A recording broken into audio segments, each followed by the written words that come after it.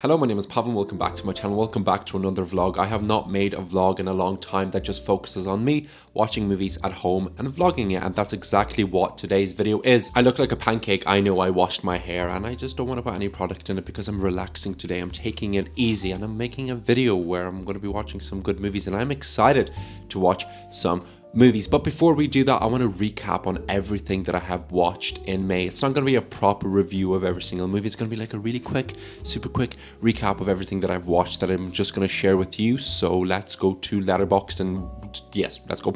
Okay, so here is my diary of everything that I watched in May. I don't even remember everything that I watched, and I feel like I've spoken about some of these movies in a previous video, so I'm gonna try to do this fairly quick. So Crimes of the Future was merely fine. As I said in a previous video, I was just not in the mood for the movie. And Caroline was, yes, it was anxiety inducing. It was almost as bad as Shiver Baby, which made me feel Then I watched The Dirties, which was kind of like, it was fine. I think I wanted a little bit more, and something did not work for me in this movie, especially towards the end. I liked the idea of the movie. I liked kind of like the self-awareness, blah blah blah. I enjoyed that, but everything else I was kind of like, it's fine. Then I watched Willy Wonka and the Chocolate Factory, the OG, and I enjoyed it. I feel like I watched this one when I was a child, but I didn't even log this as a rewatch because it's been a long time since I watched it, and it was just fun. It was sweet. I watched it when it was like really late, and it was like a weekend. It was like the absolute perfect time to watch this. Then I watched Talking Heads. I absolutely love this. I have absolutely nothing to really say about it aside from my little review here, which said I really love this. I finished reading A Man's Search for Meaning today, and watching this felt like the perfect company to the book about life and how we navigate it. Yeah, sorry, my camera decided to just die there, but basically what I was saying is it was just interesting to watch how people navigate life and how our opinions on life change and how we're really kind of similar even though we're very different at the same time. I have no idea if that made sense, but I absolutely loved it. Then I watched Abigail. I did not realize that this was filmed in Ireland, and going into this, the build up, the secrecy of what the horror is, I was loving it. And then once the horror revealed itself, I was like, hey, this is not for me. And well, it was not for me, and I did not enjoy it. Then I watched Mad Max Fury Road for the first time, and I honestly have nothing new to add to this movie, probably because it was absolutely nuts beautiful, and I cannot wait to watch the new Mad Max. What else is there to say? Then I watched the French movie Infested. I loved a lot of things about this. I said in my review here that it was absolutely incredible. I love the horror, the pace, the performances, and the suspense. The main thing I actually really want from this movie is that it does not turn into a stupid English remake, because a movie I really loved called Speak No Evil is actually, this is happening with that movie, and I do not like it. And yes, Infested was anxiety inducing, and I absolutely loved it. Then I watched Baby Reindeer. I can imagine that this was extremely cathartic for the director. Some things worked, some things did not work for me. I don't really watch a lot of TV shows, but yeah, it was fine. Then Evil Does Not Exist. The ending confused me. I had to sit about it, so I had to sit on it for a little while, and yeah, it was a very good movie. Just the ending confused me for a little while until I figured it out, and I was like, oh, okay, yeah. Evil does not exist in nature, but it does exist in humans, and then maybe he changes into an animal. Ooh, I'm not going to say anything about, you know.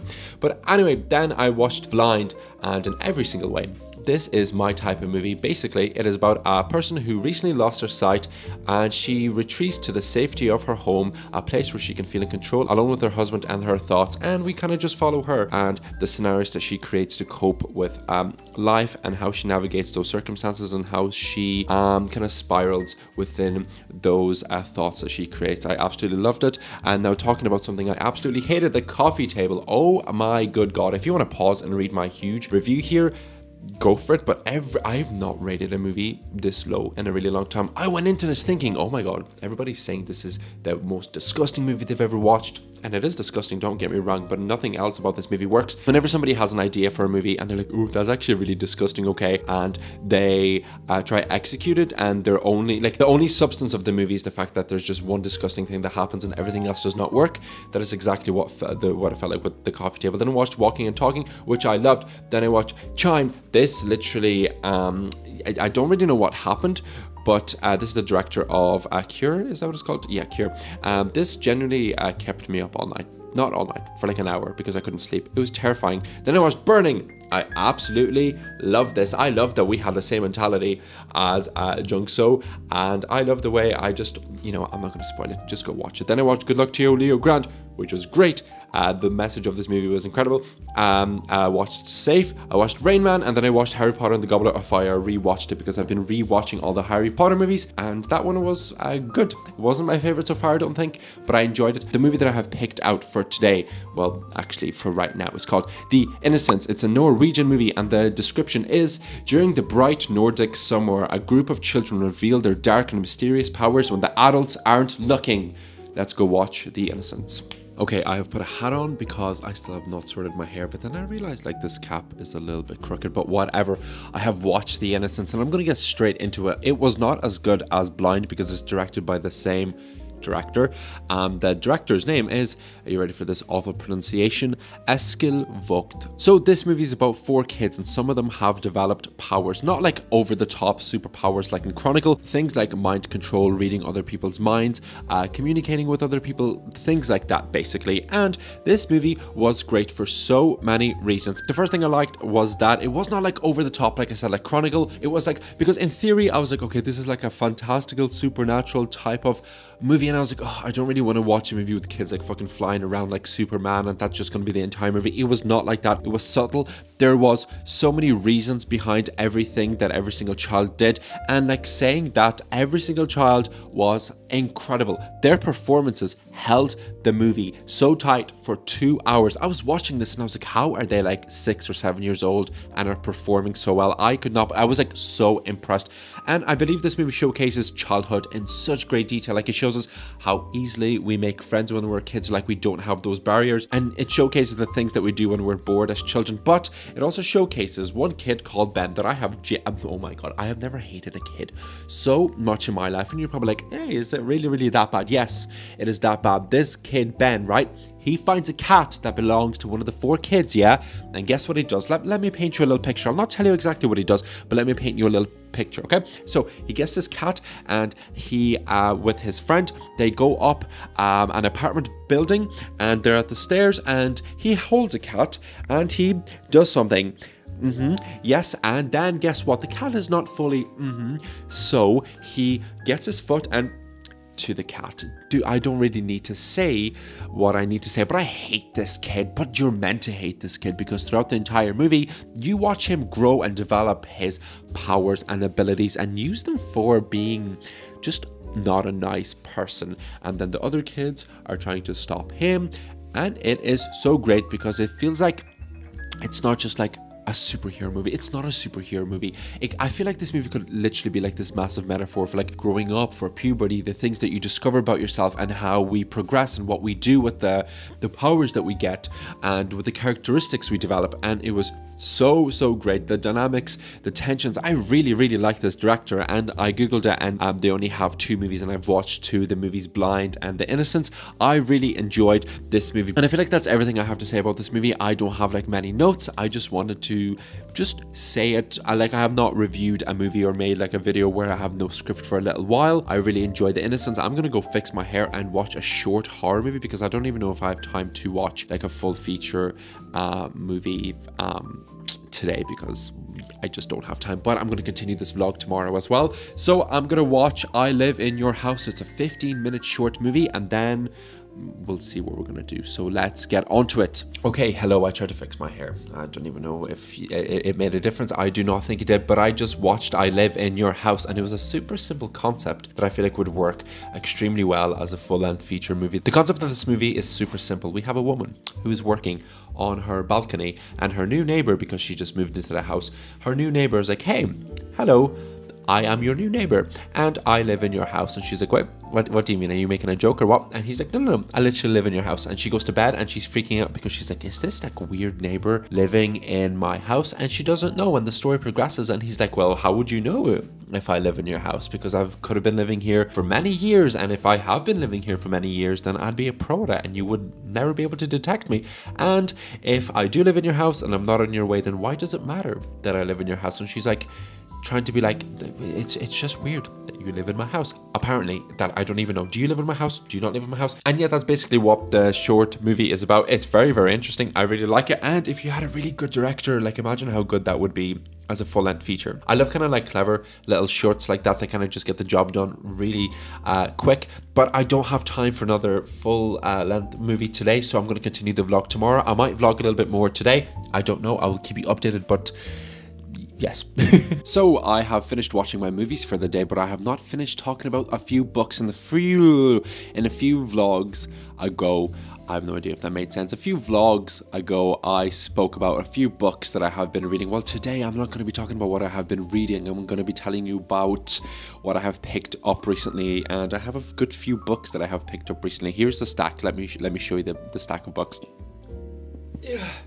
They're there. So basically I'll quickly walk you through what I have recently picked up and how much these things cost me. So late Victorian Gothic tales cost me £1 or €1, whatever you want to call it. It was super cheap, and I'll read this around Halloween time because why not? We all love a few Gothic tales. I remember I read Carmilla. I think that's what it's called, Carmilla, and I absolutely loved it, so I thought I would pick it up. And here we have an anthology of women's writing erotica. I have no idea why I picked this up, but the authors that were mentioned in this were incredible, and I was like, hey, you know, we have some Austen, we have some Atwood, and some Bronte sisters, and I'm just excited to read it. And it was literally €1 or £1 as well. I believe I picked this up alongside the Gothic tales, and yeah, why not? It's a big book. It was very cheap. Why not? That's added to the library. I'm trying to get a big collection of books, but also at the same time have no space for books, because that's kind of where I'm at. And this won't focus. Can you focus? Okay, cool, we're back in focus. Next, I picked up a beautiful brand new copy of Poor Things. I absolutely adored the movie, and I heard that this book is bonkers, and look, that just looks really cool. And I've just heard great things about this book. Like, look how beautiful this is. Oh my god, this, I'm just excited. I've heard it's bonkers, I've heard it's nuts. The cover is beautiful. I picked this up brand new in Waterstones. Well, my partner actually bought it for me, and it cost like £12 or something along those lines. And the quality of the cover, like, you can't really see it in the video, but it's not even that great. So if you're paying a full price, come on, get your quality a little bit better, especially for like such a popular book. I just love the purple. I love the font. Yeah, I'm just excited to read this. I am worried though, because I feel like it will be quite difficult to read, but I don't care. I am excited for it. On to the next book. We have Roddy Doyle, Paddy Clark. Ha ha ha. We have a few Roddy Doyle books in this house, but this is the winner of the Booker Prize. It's meant to be like his biggest, most acclaimed piece of work, and I'm just excited to read it. I picked that up in a charity shop for €1/£1, and then we have Ishiguro's Never Let Me Go. I really liked. Where is it? There we go. Clara and the Sun. You can't even see it over there, but I really enjoyed that book, and I saw this in the charity shop. Guess for how much? £1, €1. And I was like, why would I not pick this up? That's kind of what I do in the charity shop. I see like an author I know, and I'm like, hey, I want to pick up this book. Then some mystery murder mystery book. It's kind of like in the same vein of you know these books. This one, like The Last Person, you know these books? It's kind of like the same sort of thing. I got it from a partner because I thought that she would enjoy reading it. It's a mystery book. Guess how much it cost? 50p, not even £1. It was in like a shop.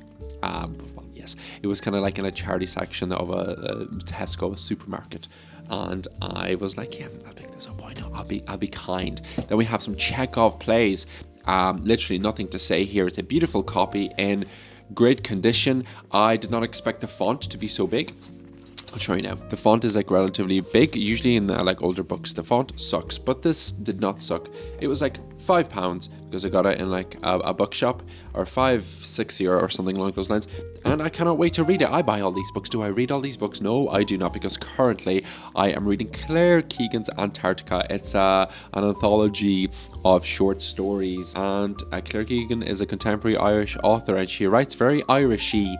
Great use of English there, and it just, I don't know, I just really like Claire Keegan. If you are looking for a good Irish author to read, then Claire Keegan might be the person that you should go to. I said I wasn't going to talk about what I'm currently reading, but that's all I'm going to say. Then I bought this brick, John Steinbeck's East of Eden. Beautiful edition. Look at this. Oh, that is gorgeous. Guess how much it cost? Yes, £1, €1. So cheap. I cannot believe, like, I've literally spent, well, aside from the new books, I've basically spent like a tenner. Then the last thing I bought, which was yesterday, I believe I got this, Why We Sleep. It was £2, and I've heard great things about this book. It's about why we sleep. I probably should listen to this as an audiobook rather than a physical, because it would be like a great like podcast, but I get too tempted by spending money that I definitely need to save. So yeah, here, this is what I bought. And bonus, a little bonus for you. I got this beautiful old ass photo album. Look at this. I need to sneeze, wait. Ooh, excuse me, I sneezed. Beautiful album. Look at that. Oh, it's gorgeous. And then I got one more beautiful photo album because I want to print lots of photos. I have 67,000 photos on my phone, and I really need to get my ass in gear and update them. But look at this. Look at this. Let me show you.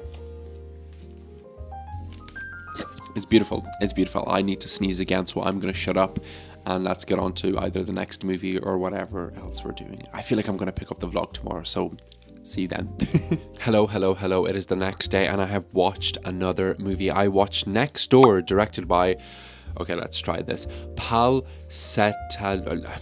Listen, I'm just going to put the name up on the screen. It is directed by paulxkolobov. I have no idea how I say this name. It is another Norwegian movie. I feel like there's a bit of a streak. There is a bit of a streak in this video. We're watching Norwegian movies, and this movie I came across accidentally. I was scrolling through Netflix and I was flicking through like the hidden gems section. So I saw the trailer and I was like, okay, let's watch this because it looks kind of interesting. It's fairly short. It's 75 minutes long. And if you know me, then I like my shorter movies. And this was a surprise. It was a hidden gem in every way. It is a very solid psychological thriller. I had a really good time with it, and now I'm going to tell you what this movie is about. John has been left by his partner and his life seems meaningless until one day he meets his two neighbors, Anne and Kim, and is drawn into a mysterious and dangerous game where the truth and lies live side by side. I feel like that description does not justify how solid this movie is. It's basically about a guy and he meets two neighbors and he goes into their house and they're like, hey, can you move this little thing for us?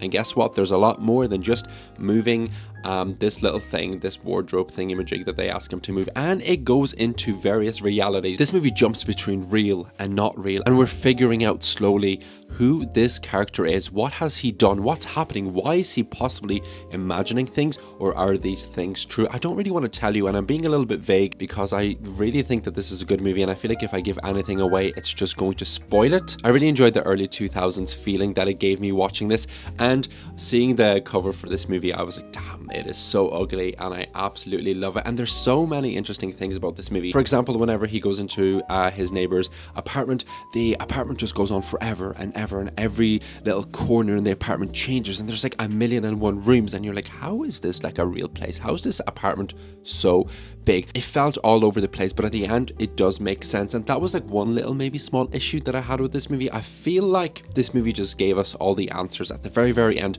and sometimes I like leaving a movie and being like, I wonder what that meant, but this movie does answer majority of the things for you. But do not fear, this movie is still absolutely incredible, and I would really recommend you to go check it out. I have never heard of this movie, and it is, I've never heard of anybody even talking about it, so definitely go check it out. It is called Next Door from 2005, and you should go watch that movie. It is great.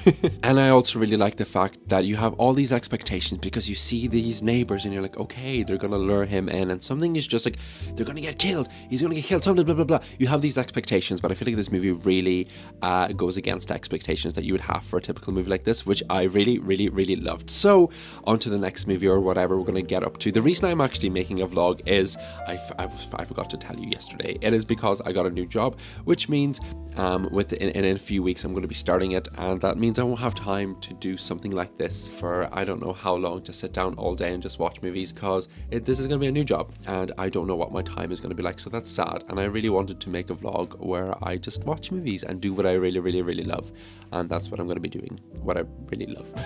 Hello, I have stepped away from my Norwegian movies by watching a space movie, and leading up to this I have had these like ignorant thoughts whenever it has come to movies set in space. I just had a really bad impression of them. I don't know why. I just was never drawn to them. Maybe I just watched some stuff when I was a kid and I hated them, but over the past year I've been trying to push myself out of my comfort zone by watching more of these movies. For example, I watched Gravity a few months ago and I really enjoyed that, but now I watched Ad Astra, directed by James Gray, and I really love this. I don't know why I watched this. I just kind of saw it on Letterboxd and I was like, okay, let's watch this. And I was not disappointed. It like genuinely exceeded my expectations by so much. It's definitely something completely different for me. It's something that I very seldom watch, but I really enjoyed it. So what is Ad Astra about? It is about an astronaut called Roy McBride who undertakes a dangerous mission across the solar system to uncover the truth about his missing father and a series of strange power surges. And the first thing I have to say, Brad Pitt in this movie is absolutely incredible. Whenever it started, I was not sure about this because I kind of felt like the writing was very generic. He was just like, I miss my dad and life is so hard. Just like very basic, direct dialogue. But as the movie progresses and we get into the tight, emotional storyline that had such a weight to it, there was so much emotion in this and there was so much meaning behind all the exploration and everything happening within the movie that I was so drawn into it. And as the movie progresses, we understand our character Roy and how difficult he's finding in life, how he finds everything to be absolutely meaningless. And it's also interesting because maybe we could use like him going out of space to get a different perspective on life as this like big metaphor, which I really enjoyed. And just seeing him progress and his thoughts progress as he seeks out his father and seeing what happens throughout the story, I just found it so enjoyable and so interesting to watch. And I don't think I've ever watched a movie where they've went further than the moon. So they go to Mars here and Neptune, and I was just like, oh my god, have I been just missing out on this my entire life? Because it was incredible.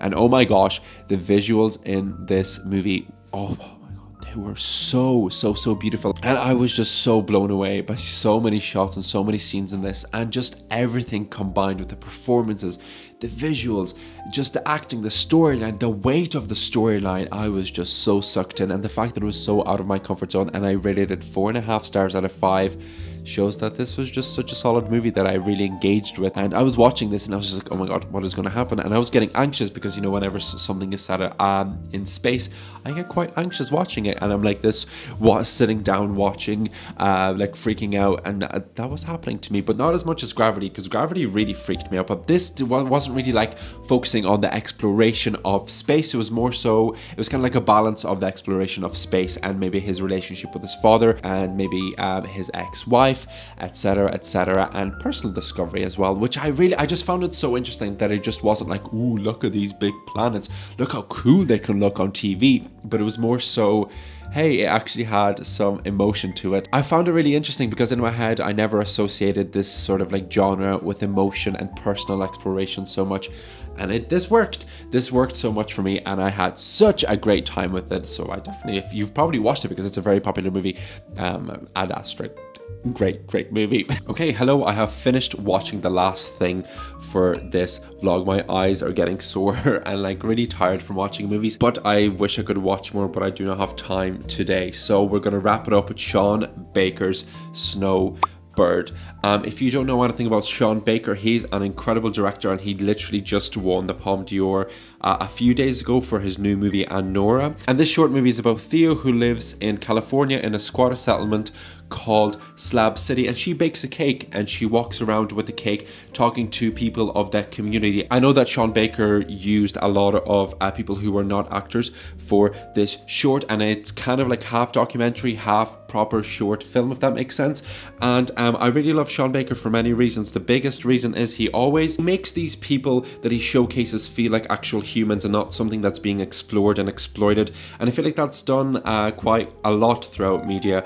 We see somebody that's marginalized or somebody that's seen as quote unquote different, and we need to explore them or understand where they've come from or why they're in this situation. But Sean Baker takes a more humanistic storytelling approach that's extremely respectful, and he just showcases how to properly capture stories, and he does so in an extremely powerful way, and I absolutely love it. It's just admirable in every single way. Although I don't have much to say about this short per se, it's very nice to see a marginalized community being shown in a short movie, but done in an extremely respectful way, in an authentic way, and that's just the beauty of Sean Baker. And he's a great director, and that was a great short, and all of the movies that I watched in this video were great. I hope you enjoyed this vlog. It's definitely going to be really long, but I explained why I'm making this and why it's important, I suppose, because I'm not going to get to do this for a little while. I think that's everything I have to say. Thank you so much for watching if you made it this far, and I will see you in the next video. Goodbye.